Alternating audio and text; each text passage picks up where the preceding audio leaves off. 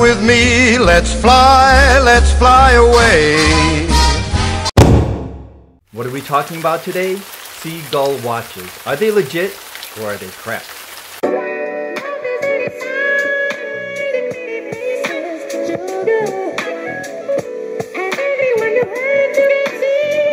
Hi guys, it's your boy Rich here, back at it again, and the first time I did a show covering Chinese branded watches, it was well received, but I realized it didn't include Sea-Gull watches, and the more I learned about these watches, I'm glad it didn't, because Sea-Gull deserves its own show.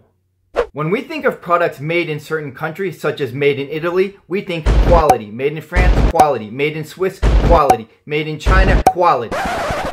What? What country you from? What ain't no country I ever heard of? Okay, maybe not so much, but that's also Sea-Gull's biggest asset, and I'll get to that. Okay, just who exactly are these guys? Boring! Okay, so we'll skip the full history lesson in lieu of a quick rundown. Sea-Gull watches are owned by the Chinese Sea-Gull Watch Co, and they've been around for nearly 60 years. And one of their most popular watches is their 1963, which is a reissue of the 1963 Chinese Airforce Chronograph. And at 42 millimeters with a Sea-Gull hand-wound movement for around $300, it represents a really nice value. And at this price point, we can also choose other watches such as a Tissot or a Movado or a Hamilton. And those are Swiss watches, yet they don't receive the same type of fanfare or love that Sea-Gulls do. Sea-Gulls is like a cult watch. It has a really large following and it's so beloved, and which is kind of ironic because it's coming from a country with a lot of murkiness. And yet the country that's known as the land of knockoffs is also Sea-Gull's biggest asset. Let me explain. And when we get a Swiss watch, we expect quality. And when the watch is just that, okay, we're happy because it met that standard. Versus Sea-Gull, that comes from a country that's not known to produce luxury products. Instead, we are pleasantly surprised for a watch that is not necessarily superior to other watches, Swiss watches in its category, but it's revered and is viewed as such because we are pleasantly surprised. And therefore, a watch, if it had a Swiss label on it, might not be revered as much.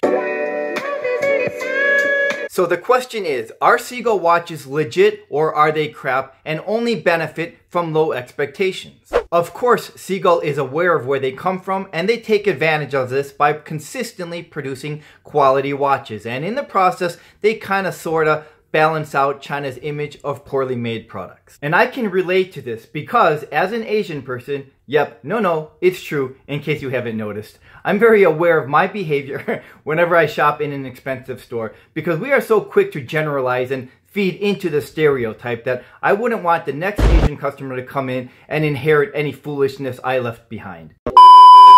Hey, whoa, stop this. You can't be doing that. What? Huh? What do you mean? You can't get all deep. They're not here for that. They're here for watch talk, not Dr. Phil. Come on, man, get it together. You're better than that. Oh, he's right. I'm right. My cameraman is right. Sea-Gull makes their mid-level watches as well as high-end watches. And what I mean by high-end watches, I'm talking tourbillon level. Naturally, a Sea-Gull tourbillon is going to be a lot less expensive than a Swiss-made tourbillon. But tourbillons and tourbillons aren't exactly apples and apples. So, for example, for maybe $50,000 or $60,000 for a Swiss tourbillon, we might get a basic tourbillon without any extra complications in a standard case. Or we could get a Chinese-made tourbillon finished in Switzerland in a really nice case.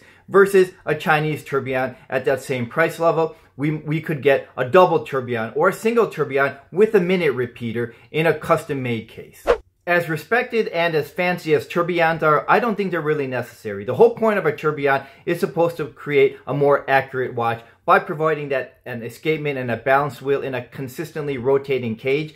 So when the watch is in a certain position, it's constantly moving to create more accuracy. But I don't think tourbillons are any more accurate than the non-tourbillon watches. Yet they are really cool looking and very fancy, and yes, a real work of art. China produces 98% of the watches worldwide, and yet they only share in 50% of the industry's revenue, whereas the Swiss, who only produce 2% of the watches globally, share in the other 50% of the industry's revenue. That math doesn't seem to make sense. But Swiss made means status, and the Swiss have been making luxury watches for decades. I read somewhere that Sea-Gull owns between 20 and 25% of the market share for movements. So there's a good chance that our luxury Swiss made watch uses a Sea-Gull movement. So there goes the argument for cheap. And even though Sea-Gull makes their own watch brand, it's clear that it's not their core business. So to answer my earlier question, are Sea-Gull watches legit or are they crap? The answer is Sea-Gull watches are absolutely legit, with the caveat that in this instance, the country that it comes from is actually beneficial to them. Thanks for watching, and I'll see you the next time. So are Sea-Gull watches... I used to speak English.